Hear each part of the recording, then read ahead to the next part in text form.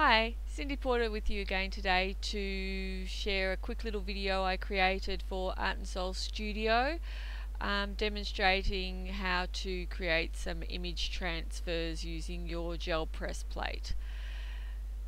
There's a couple of tags that I created.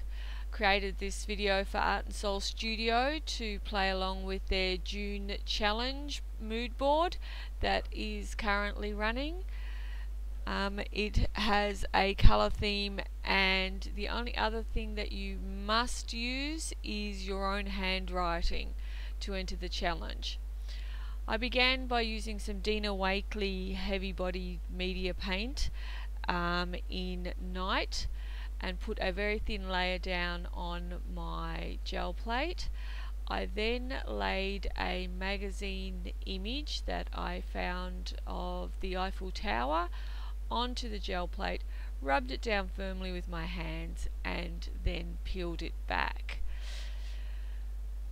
Now once that's done, I'm just checking tag size there, you have to wait for this layer of paint to completely dry. If you move on before it's dried, you'll ruin your image.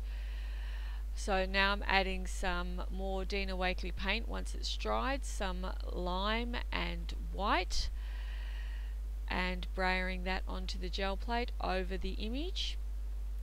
It's important to not put too much paint over the image, otherwise you won't get a good transfer. So you'll see here that I am removing some paint slightly with the brayer, just rolling it and cleaning it. I'll then lay my tag down onto that, rub it down firmly, get a scrap piece of paper to pull up all the excess paint from the plate, give it a second, and then peel it back. And look at that awesome transfer. Isn't that cool? Love how it turns out. So here I'm going to do another one. Again, I laid down some Dina Wakley paint in Night, brayer that on, not too thickly, and grab another image that I pulled out of a magazine, and this time I grabbed a bit of music sheet paper as well. That should be sheet music paper.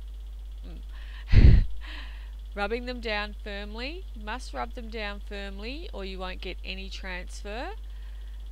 And I should also mention that while this one is drying, that you don't always they don't always work. It depends on the print on the magazine. There I grabbed out my Carabelle Studio printing plate with butterflies, just to give her trousers a bit of extra definition. Once dry, I have added some more Dina Wakley paint in turquoise and lime, and I'm brayering that over, and again making sure it's not too thick. Grabbing another one of the large Dylusions tags to do my transfer, and again using scrap paper to remove the excess around the tag. And another successful print. So here's what I managed to get off these couple, was 2 great tags and some nice print on my scrap piece of paper that I will chop up and use in my journal at some stage.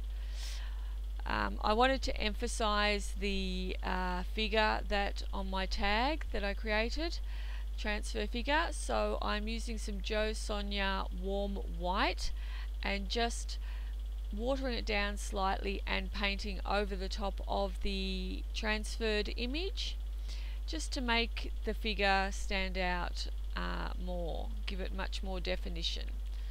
So I'm just painting in all her skin areas at the moment, the face, the arm, the hand, just those basic features, just painting it in exactly as it transferred. Also around the neckline there.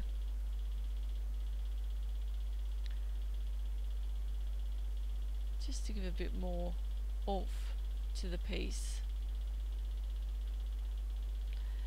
Next I've grabbed out my Aquarel pen pencil, I should say.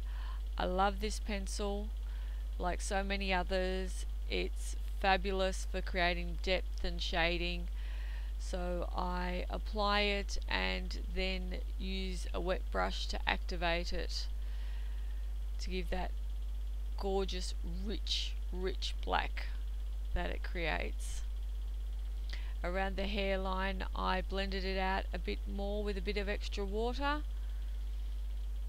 I move on to a Posca pen in light green just to give those butterfly images on her pants a bit of extra detail, and decide to put a little bit of colour into her hair. You'll see here I grabbed the wet paintbrush and I'm going over that Posca pen that I put in her hair. Don't know if you're aware or not, but you can actually use water to blend out the paint that comes out of the Posca pens, and it comes up really fabulously. Finally, to finish her off, I'm just adding a little quote. I've grabbed my Feud ball pen to do that, and the quote I've chosen is, "Self-confidence is the best outfit. Rock it, own it." Decide that I want to give her face just a little bit more detail with the Feud ball pen and the white Sharpie to add extra details in and highlights before I move on to my Eiffel Tower.